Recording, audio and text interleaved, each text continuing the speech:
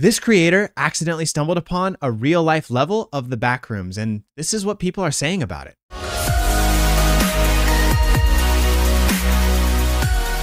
Welcome back to the channel. My name is Jesse Lyon, a licensed counselor who gives you the psychology behind pop culture. And today we're responding to a creator who made a spooky backrooms video that then triggered people to say, oh my God, I've literally had this dream.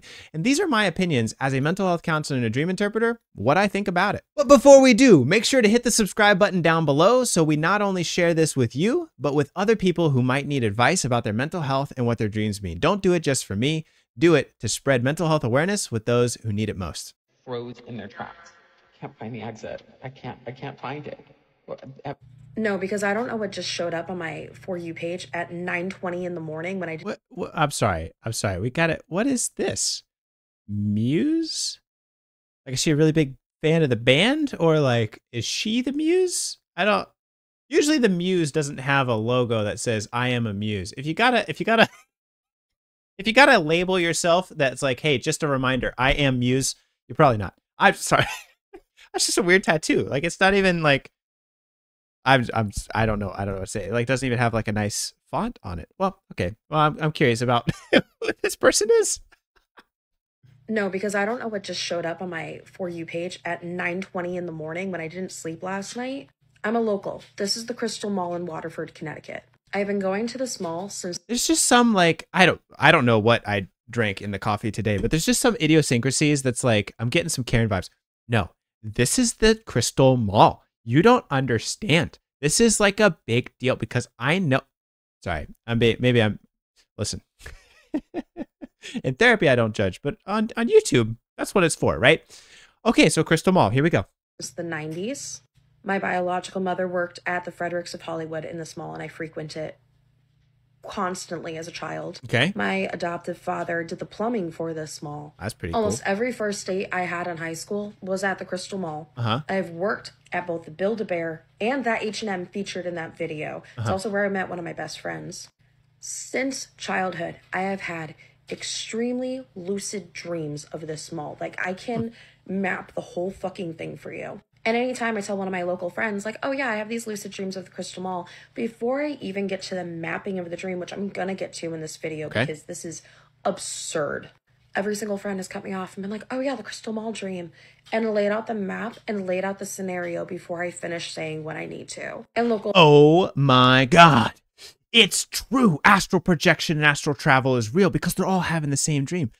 Well, yeah, no shit. No shit. It's like me going up to my sister and my brother are saying like, oh my God, do you have our childhood home dream? Well, yeah, of course we do. Of course we do. And, you know, this would be proof to me. This would be proof to me. And this is why, you know, I don't know. Again, what was in the coffee? I don't know. But if I go up to my brother and sister and say, hey, did you have our childhood home dream? Like, of course they're going to, because it's a shared experience and it's a significant experience. Back in the 90s, we all hung out at the mall. Like, that was where we did things. Like, you know, it was the epicenter of our social and, you know, life flourishing. That's where our relationships happened. That's where we started romantic relationships. That's where we broke up with our boyfriends and girlfriends. That's where we had our first kiss. That's where we fooled around in the dressing room. Maybe this is more about me than it is about you, but you get what I'm saying. So it's like, it would be really proof if I had a dream about the Crystal Mall, but I've never been to the Crystal Mall. I can tell you, I've never had a dream about the Crystal Mall. I can guarantee 99% of you, unless you live in whatever the Idaho this place is, that you haven't had a dream about the Crystal Mall either. But she just said that many experiences, significant experiences in her life, first job, relationships, friendships, high school, all happened in the Crystal Mall. So of course she's going to dream about it.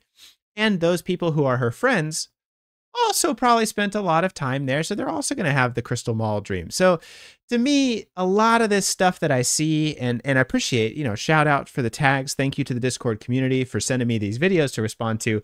It doesn't give any proof to me because, like, of course it does. And anybody who hasn't been to the Crystal Mall hasn't dreamed of the Crystal Mall. So let's continue. Nutmeggers, chime in because I want to know if you guys have this too. That H&M is always the spawn point. For every person I've talked to about this stream, it is always the spawn point. It's the H&M. Sure. But here's the other thing too. Is she asking them if it's the spawn point, or are we conducting good research here, right?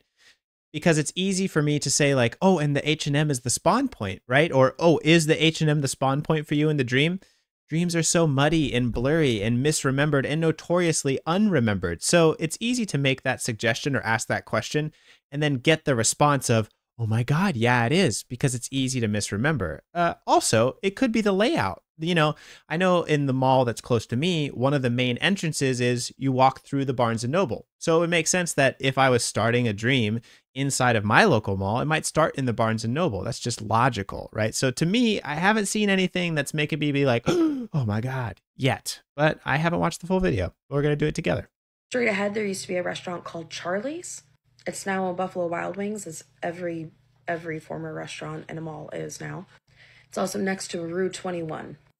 In the dream, Charlie's still exists. Okay. The Sears that's to the right of that H&M, like this Sears way, is done, right? is still closed. Yeah, it's been closed for years. Yeah. In the dream, it's always been closed. R.I.P. Sears. Across the way is a Rue 21 in real life, if it's still open. In the dream, it's always like a Spencer's, but it's in a black-lit room. I love Spencer's. If you try to go to the left of that H&M, the opposite side, where this person in the video is filming, there's always a fire. Always a fire. You will die. You will die in the dream. Well, you know what I mean. And if you go down in this dream, and I'm telling you, I've talked to so many people about this, and it is consistently the same thing. Huh. When you go down, there's people who look like mannequins. They do not have a face.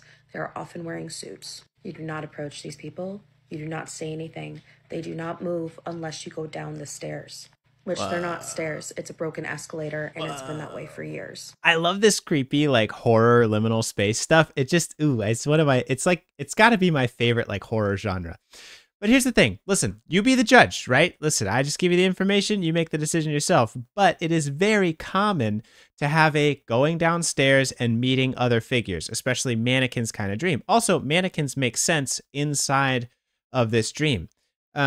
And I'll get to the fire thing here in a minute, but mannequins are lifeless. They're lifeless creatures. And metaphorically, when we go down the stairs in our mind, we're going into our deeper consciousness and we're meeting parts of our own personality that we don't know very well yet. They're all buttoned up still. They're not like real people. And so buttoned up being metaphorically, they're in suits.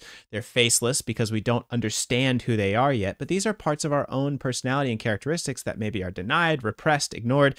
And so going down the stairs is self-exploration. And this is the way that dreams do these things.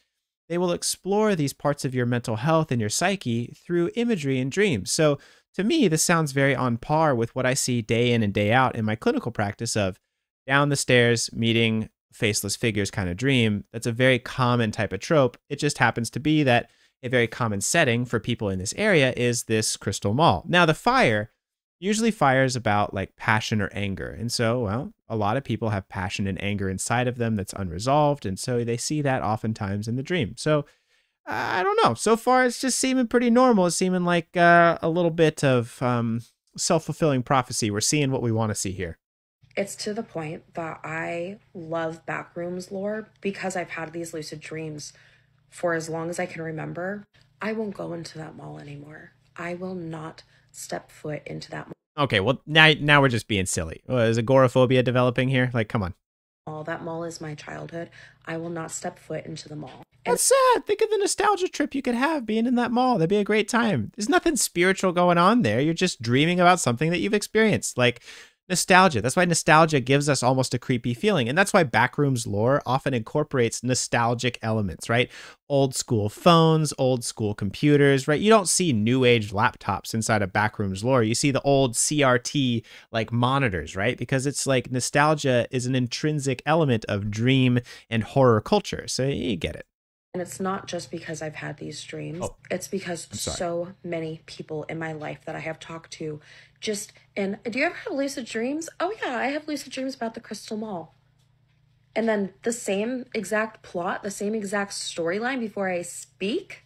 And then, I mean, if I had a nickel for every time someone said, I had a dream about my teeth falling out, isn't that strange?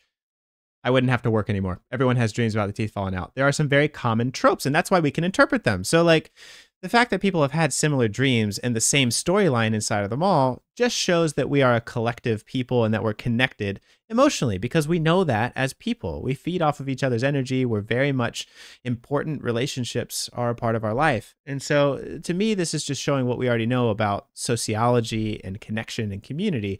It's not showing me any spiritual, weird, astral, lucid travel type of stuff to me. And this video shows up on my For You page. Absolutely not. So if you live in it's like people who say like, oh, if I say remote control airplane, RC car, remote control airplane, like now Google's going to show me ads.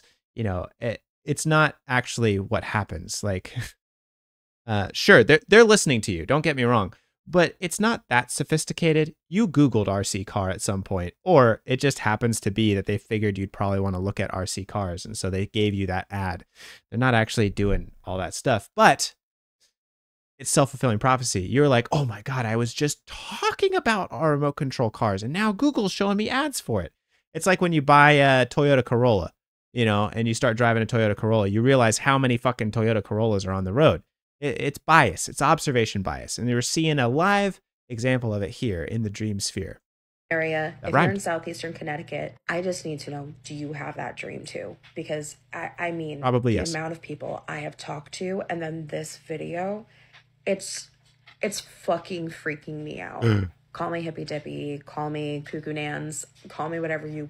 I'm not calling you cuckoo nans. I'm just saying learning a little bit about psychology and mental health would help you understand what wonderful things your mind's doing, rather than you thinking that you're cuckoo. You're not cuckoo, right? And I can see that. Like, she's defending against it. Like, don't call me crazy. Like, you can call me cuckoo. I don't know, but this is what I believe. No one's called you that. There's just some really good science behind what's going on here. And to me, the science is more fascinating than the spiritual who knows. This is legitimately the first time in my life I have seen an actual representation of a dream that literally plagues me. So cool. And again, it is the same storyline, the same, we call it a respawn center, like cool. Where you respawn in the Crystal Mall dreams. And in case I haven't said it, nobody who I've talked to about these dreams, nobody has ever found an exit. Oh yeah, no. This is fucking nightmare fuel. Congratulations to this creator. Dude, what the fuck? Well, wait, now we gotta go watch the original video. Let's go find it. Hold on. Let's see what this is. Now I'm curious. I'm at a dead mall, guys. Everyone just stopped moving. Like froze in their tracks.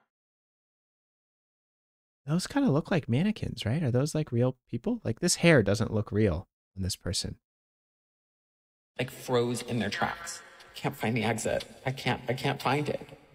Everything looks the same and nobody's here. It just keeps repeating don't move over and over and over again, and everyone's still frozen. I'm trying to find the exit. Oh, wait a minute. You saw that, right?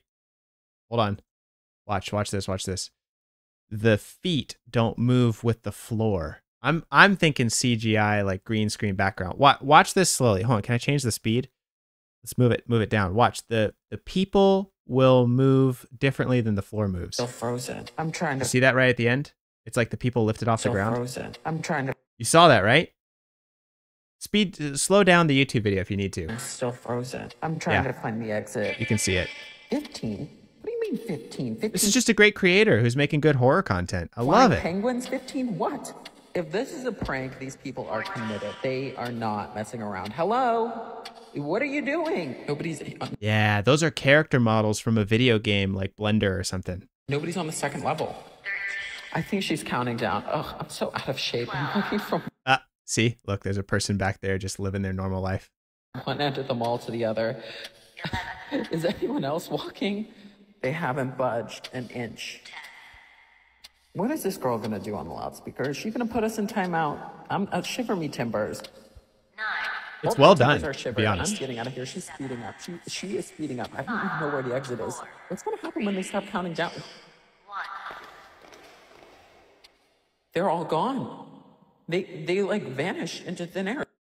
Nice. Oh, I love me some good backrooms horror spooks. Well, let me know. Do you have dreams like this? Have you ever seen the crystal ball, or is it just observer bias?